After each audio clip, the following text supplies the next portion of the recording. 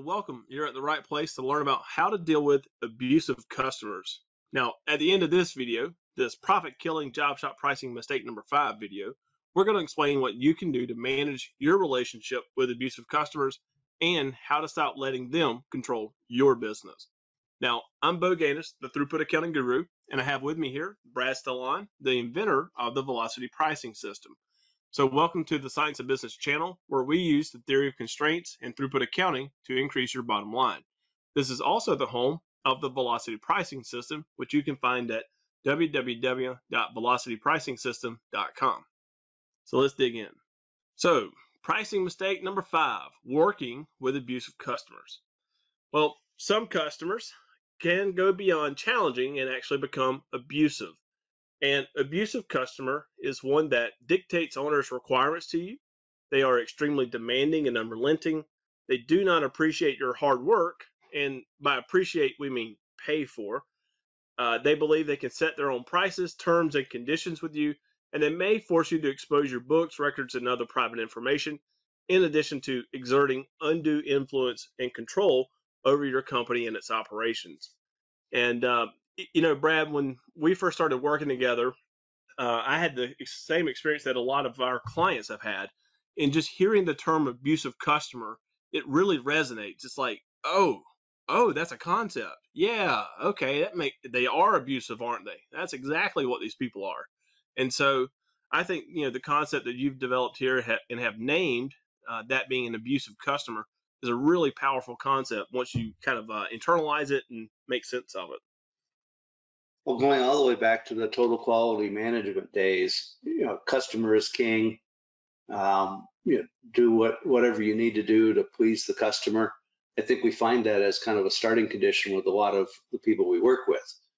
But it can go overboard, particularly when your customer has a lot of power over you, and you know they're going to leverage that. They're going to leverage that for you to be their bank.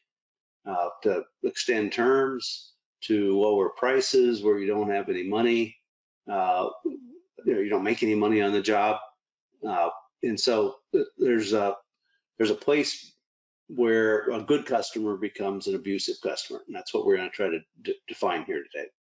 Yep, exactly. So this is what an abusive customer is. What do you do if you have one?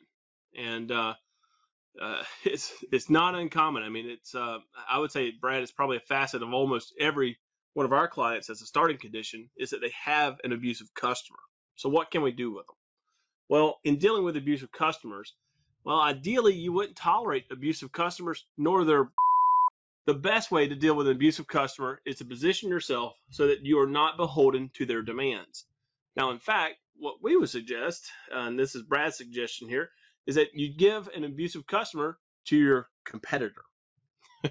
That's kind of a funny one there, Brad. I would not have, you know, my mentality would be keep all your customers and keep them all happy all the time. But here we're saying give the abusive customers to the competition. Well, if you realize the extent to which one bad customer can muck things up for you, imagine what they could do for your competitor. And so it's a sleight of hand to be able to move them away to somebody else, but could be the best thing you do. I guess the other thing I'd say about the term abusive customers, it seems to be empowering to people to be able to name the fact that these characteristics are abusive and they can do something about it. They don't need to endure it.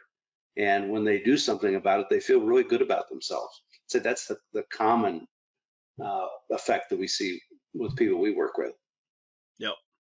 Yep. It's really empowering to have this concept named and then begin to manage to it and around and through it. So in addition to giving your abusive customers to the competition, here are a few other suggestions of things that you might can do along the way. Well, the first one here is to disagree on price rather than service. And so instead of just saying, you know what, we're not going to do, we're no longer going to work with this customer anymore, and pull and revoke your services from them, a better approach that we've seen play out over time is to simply have higher and higher prices to the point where they basically turn down the work, and they may not like that. But however, when you disagree on price versus service, it tends to be that the relationship is preserved into the future rather than if you pull service, it kind of burns the bridge almost permanently in many cases. Number two. That's somewhat counterintuitive, but that's been my experience. So yes, it's not that they won't be mad if, let's say, you double prices, and as soon as they can, they'll move the business away. But then later on, they'll realize, hey, you were actually a pretty good supplier. So they come back hand in hand, and now it's more of an equal relationship. Yep. Number two there is stop allowing the abusive customer to see your books and/or financial information. Guys, this is your private business. These are your books, your financial information. Now, it may be common practice. It may be thought of as industry practice.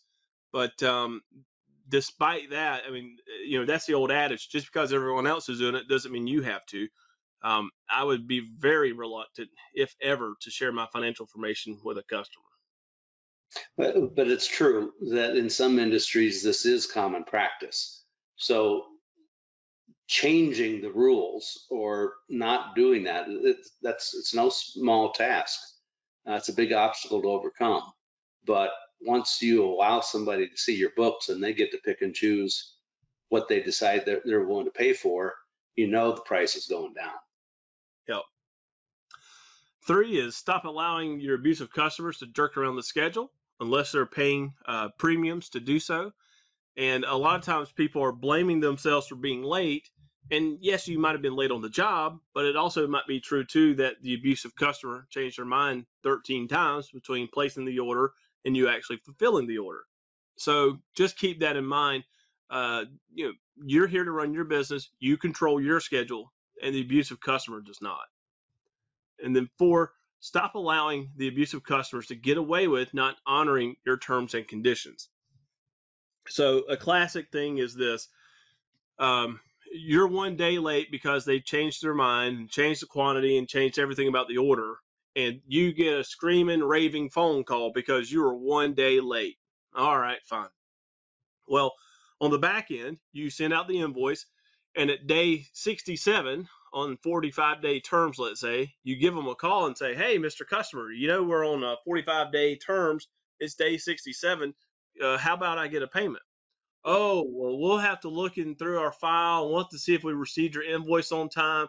We'll see what we can do. We'll need about another week and a half to get to that, okay? Thanks. Well, wait a minute.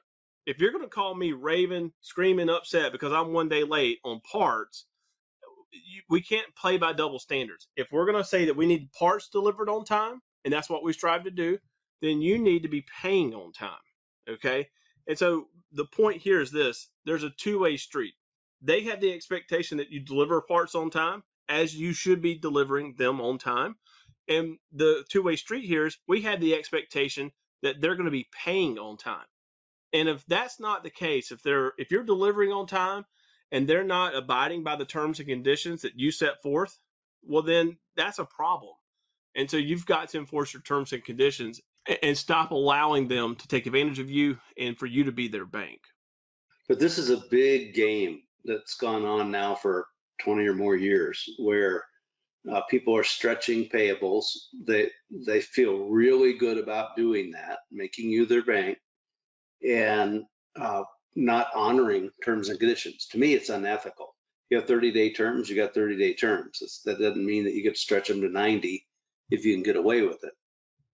So this is something that is commonplace, though. And if you're going to do something about it, to your point, you're going to have to draw the line and make it a real issue. Yep. I've had numerous of those discussions. They're always fun. What do you mean I got to pay on time? And if I don't get parts. Well, believe it or not, George, that's how the world works. So anyway, so really all these 4, I would say, are surmised here in this last sentence. But stop allowing the abusive customers to run your business, and you've got to set firm boundaries from pricing through terms and conditions to showing information to managing the schedule. You've got to have very firm boundaries. And all the while doing this, you need to ensure that this abusive customer, that they are paying handsomely for your valuable time.